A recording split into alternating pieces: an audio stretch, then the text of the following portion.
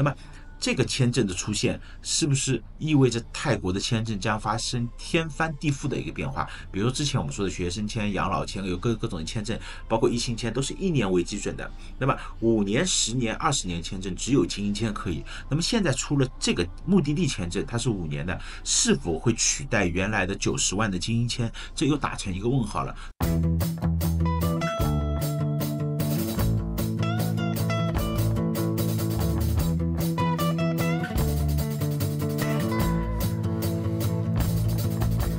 大家好，我小胖。这个泰国官宣了啊，之前一直网传6月底7月份就是要传的这个60天免签，这个终于已经官宣了。那么我们来看一下它的一个官方的一个通稿到底怎么样的，包括细则怎么样的，我给大家好好解读一下啊。7月12日，内政部部长啊，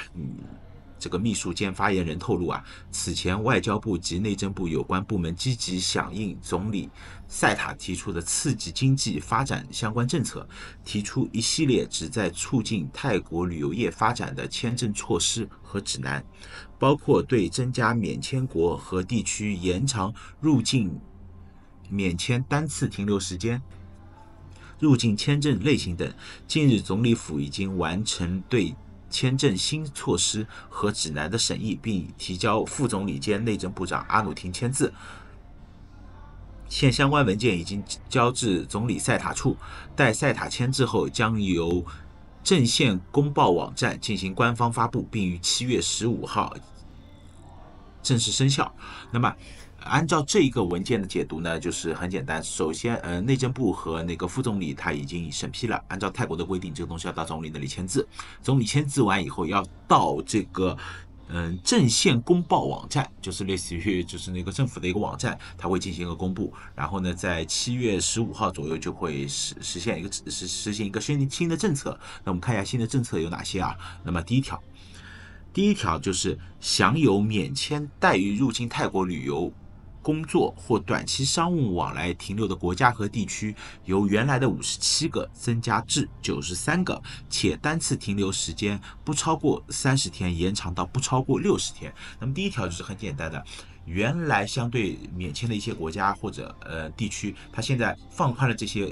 有更多的国家可以参与进来了。第二个，像原来像中国啊很多地方他们是免签30天的，对吧？那现在呢，它就是免签60天了，所以大家单次入境泰国现在可以60天不用出境了。那这就是第一条的一个内容。来，我们再看一下第二条。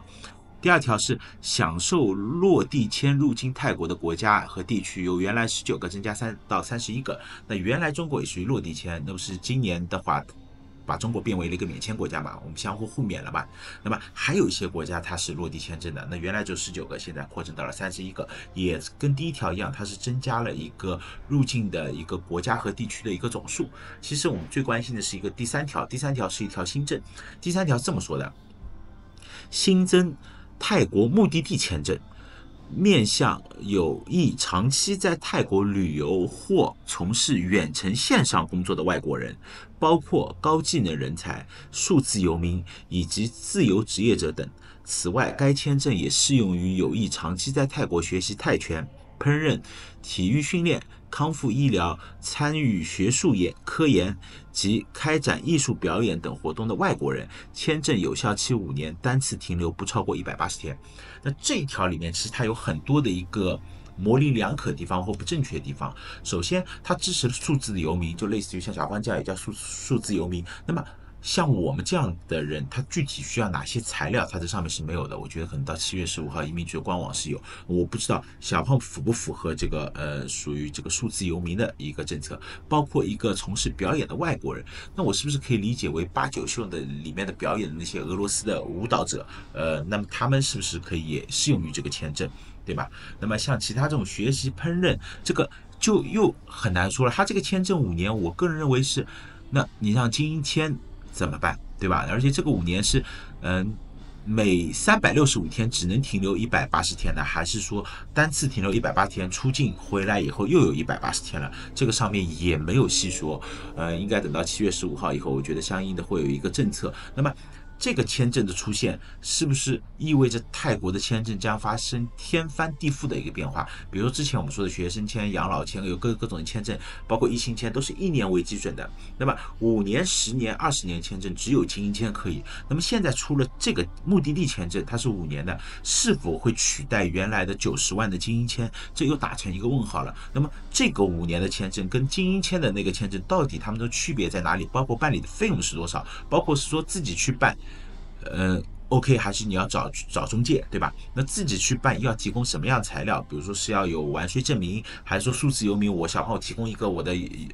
抖音的这个主页，说我算不算数字游民？还是说我在中国接一些远程的一些设计工作？那怎么样来恒定你是这样的一个人才？我觉得目前我没有看到细则，所以我不大清楚到底这个政策到底实行的怎么样。我觉得等到7月15号以后啊，会有一个官方的一个解答。但目前这一条第3条的一个政策是非常吸引人的，也非常吸引大家过来常住的，尤其是些做自媒体的，或者像我们说的数字游民。那么这样的话，有一个这样的一个长期签证，那我觉得会比原来的类似于学生签啊或者其他签证要相对跑签啊干嘛会复杂很多。但是，一旦这个口子打开以后，肯定势必有很多人会过来。对，它能增长泰国的一个 GDP 的一个经济消费，但是又有可能会去冲击泰国本地人的一个就业市场，因为它跟工作签的性质还是不一样。那么现在目前小胖不清楚，像我们这样的数字游民，我在这里对我赚的是平台给我的钱。那么比如说 YouTube 跟谷歌给我的钱，比如说字节跳动给我的钱，那我在泰国赚这个钱是不是需要在泰国完税？我在中国已经完过税了，因为我在从中国那里提现，它是要完税的。那么到泰国这里也怎么样来恒定这个事情？其实这个事情一直是打一个问号的。那么我觉得大家可以再观察一下，既然这个政策7月15号实行，我个人认为到7月底应该各大中介或者说各大的移民局应该都会有一个说法，对吧？那么这样的话，我觉得能更适合大家进行一个选择，而且大家其实都在观望第一个办理人到底是怎么样的，因为如果说7月15号、16号你就去办理，会存在2种情况，一种就是这个签证刚刚开放。它是持开放态度，大家只要手续齐我都给你办。第二个就是移民局人也不知道该怎么办，对吧？泰国很多时候政策下来的时候，就是当官不如县官，当官宣布了一个政策，但是下面不知道该怎么实行，它各种可能会卡你，就像我刚才说的报税的问题啊，怎么证明的问题啊，可能每个府每个政策都不一样，所以这个东西还需要观察。我们在第4个，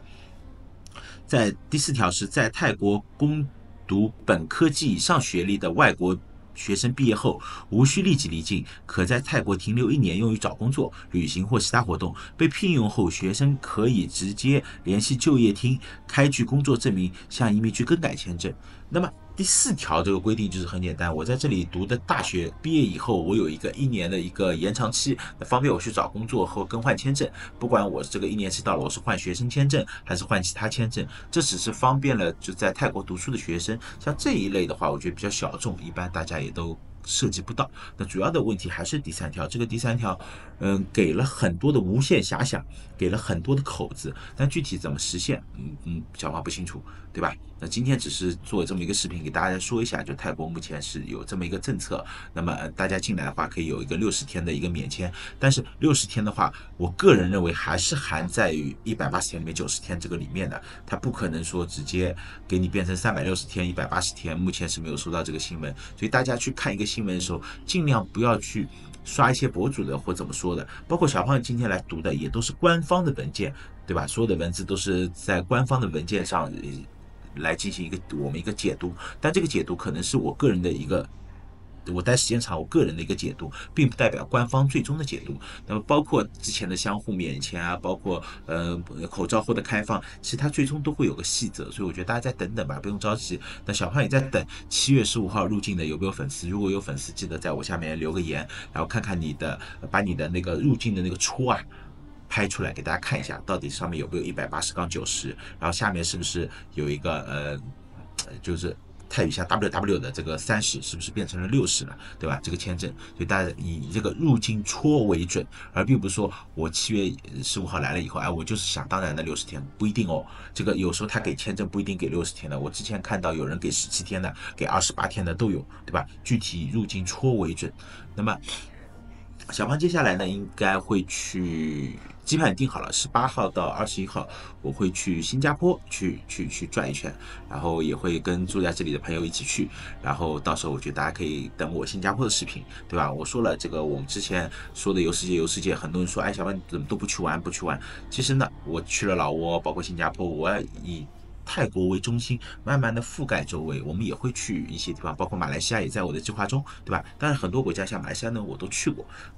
那么新加坡的话，这次也算第一次去新加坡，因为很久没去发达国家了，因为之前去发达国家在欧洲也都是有个7、8年、8、9年之前了，对吧？去的欧洲。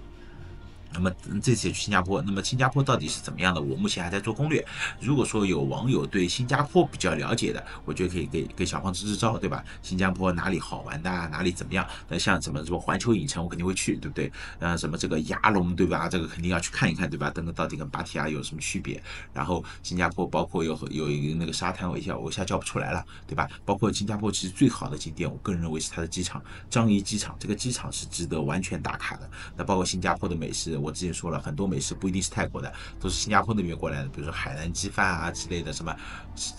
这些叫什么椰子鸡饭啊什么的，就这些都是属于新加坡，属于南亚文化过来的。那么